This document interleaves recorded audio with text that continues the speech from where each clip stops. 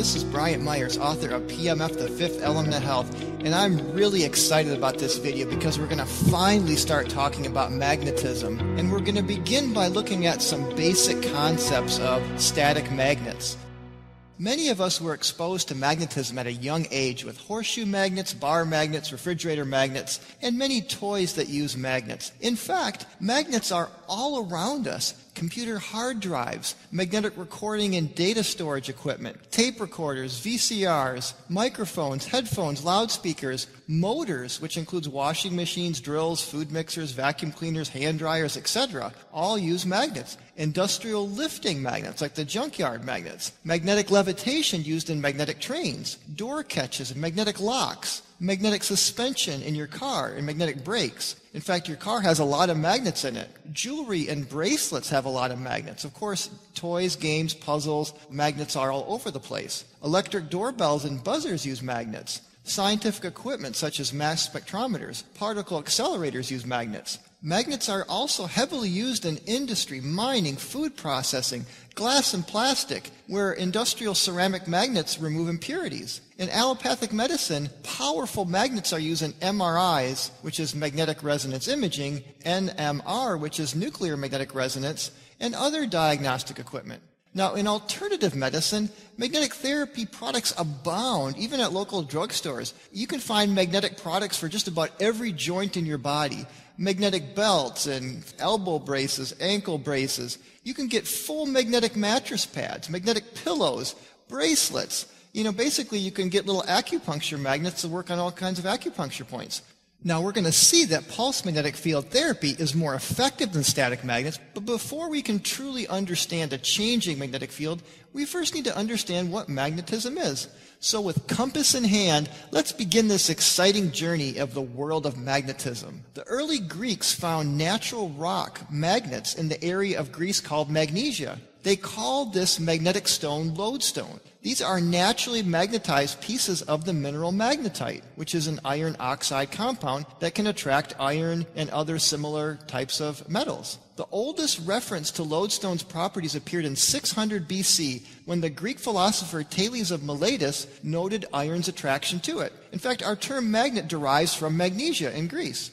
Now, lodestones were used for navigation as early as the 1200s. In 1263, Pierre de Maricourt mapped out the magnetic field of a lodestone with a compass. He discovered that a magnet has two magnetic poles, a north and a south. Lodestone needles were placed on cork which floated in a water dish. The needle always pointed in a north-south direction, which helped ships to navigate their way.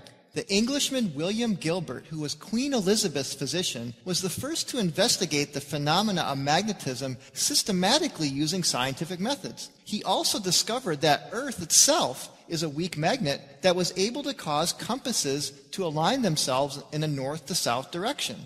Now let's explore some basic ideas of magnetism that perhaps you've heard before. The poles of a magnet. A magnet, when suspended from a string, will align itself with one pole pointing north and one pole pointing south. The north-seeking pole is labeled N for north, while the south-seeking pole is labeled S for south. This is essentially what a compass is. Now, unlike electric charge, which can be separated, the magnetic poles can't be separated. When a magnet is cut in half, it's found to create two more magnets, both having a north and a south pole. If you break the magnet in half again, you will have four complete magnets. Even when your piece is just one atom thick, there's still going to be two poles. And this suggests that atoms themselves are magnets. And we'll talk more about this later.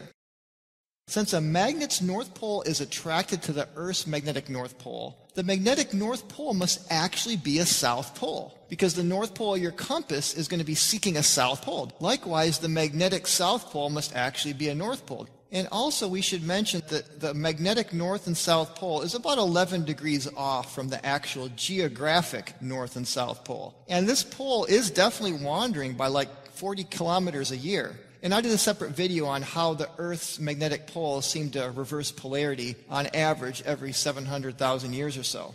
Now, the core of the Earth is very, very hot, that the iron is not magnetic. The magnetic field is attributed to what's called the dynamo effect of the circulating electric current in the outer core of the Earth. The rotation of the Earth plays a part in generating this current. And of course, we're going to come back to how a circulating current creates a magnetic field. But for now, let's just kind of stick with the basic ideas of magnetism.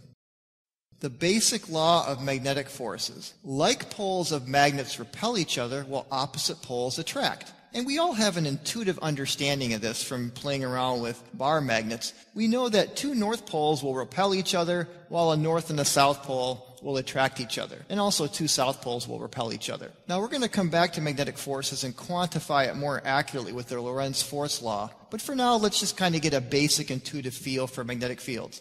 Now, we all have an understanding of magnetic fields from the little experiment of taking iron filings. We all did this in science class, and we could see the magnetic fields forming around a bar magnet. So those iron filings, they're actually showing you the actual magnetic fields. And the stronger the field, the more there's going to be more lines, what are called flux lines. Now, the vector nature of a magnetic field. When compasses are set in a magnetic field, they show the direction for which the magnetic field is acting.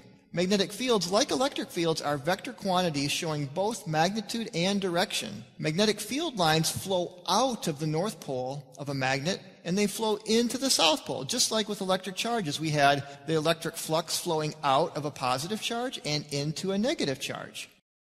Now, fields between attracting and repelling poles. Now look at these images here. The field lines between attracting poles, which is a north and a south pole, link together, while fields of repelling poles stay apart. And you can see the flows kind of flowing them apart.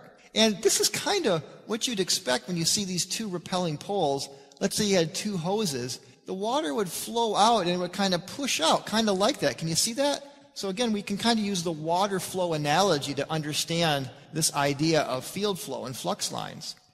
Because magnetic fields are more visual and tangible than electric fields, it's a little easier to visualize the idea of a field as a mediator of forces than, say, the electric field, which we did in a previous video. So I want to conclude here with a geometric or qualitative understanding of the magnetic field strength or intensity in terms of flux lines, and we'll introduce the magnetic quantity Tesla and Gauss. The number of magnetic field lines, referred to as magnetic flux, indicates the strength of the magnetic field, and it's measured in Tesla, which is the SI units for magnetic field strength. Now, Gauss is also a measure of magnetic field strength, and 1 Tesla equals 10,000 Gauss. And we're going to look more at these units later on. But for now, remember that from electric fields that the greater the density of the field lines, the greater the strength of the flux. In the case, remember, here's this image from electric fields, that we had, there's less flux lines coming out of A than B, so the electric field around B was stronger than A. And the number of field lines, or the density of them, actually corresponds to the actual intensity. So here's a little image of a magnetic field around a spherical north and south pole magnet, like the Earth. You'll notice that the field lines are closer together at the north and south poles, and they're further apart at the equator. And it turns out, like on the Earth, for example, the magnetic field is twice as strong at the poles than it is at the equator, roughly speaking. So let's take a look at some values of magnetic fields, just to kind of give you an intuitive feel for magnetic field strengths with things that you can relate to. Now, in interstellar space, the magnetic field strength is 10 to the minus 10 Tesla, which is very, very, very weak. It's almost zero. Now, in mu steel chambers here on Earth, we actually can get the magnetic field down to 10 to the minus 14 Tesla, which is used in squid magnetometers because you have to get rid of the background field of the Earth to really measure the magnetic field of the human body. More on that later. So let's talk about some magnetic field strengths of common objects. And I'm going to use Gauss instead of Tesla because it's just easier. And remember, 1 Tesla equals 10,000 Gauss. So the Earth's magnetic field averages about 0.5 Gauss, which is 0.33 at the equator, 0.66 at the poles. The Sun's magnetic field, interestingly, is only about double the Earth's at about 1 Gauss, and it's because the Sun is much larger, so the field is much more spread out. Now, low-intensity PEMF devices, which I really feel are the safest and best intensities to use, are in the range of around 0.1 to 5 Gauss. Now, refrigerator magnets are going to be around 100 Gauss. Medium-range PEMF intensity devices that I don't recommend, but they're still not terrible, are going to be in the range of 10 to 1,000 Gauss. And sometimes they use millitesla, just as microtesla is used in low intensity.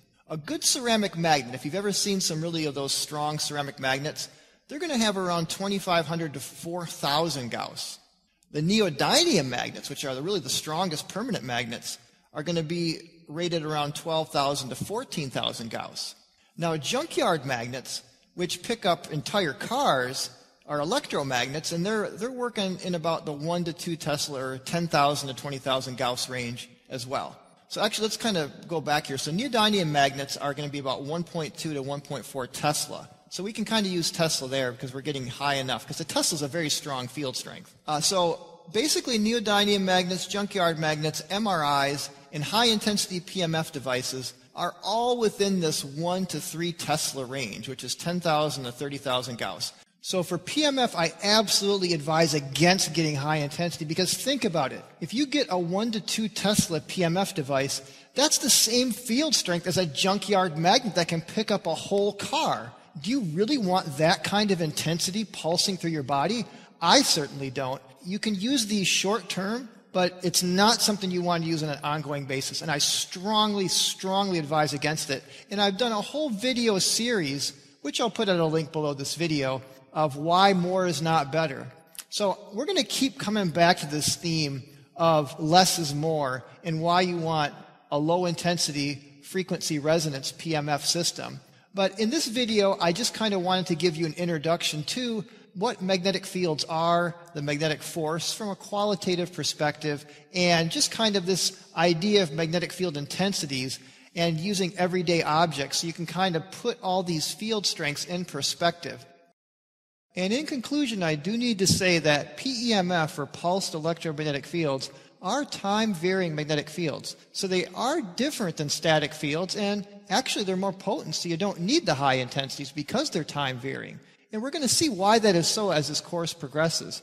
So thanks for watching. In the next video, we're going to take a closer look at the physics of the magnetic force, magnetic fields, and the true nature of magnetism as it arises in the atomic level, and how circular current loops create the same magnetic field that static magnets do. So I look forward to seeing you in the next video.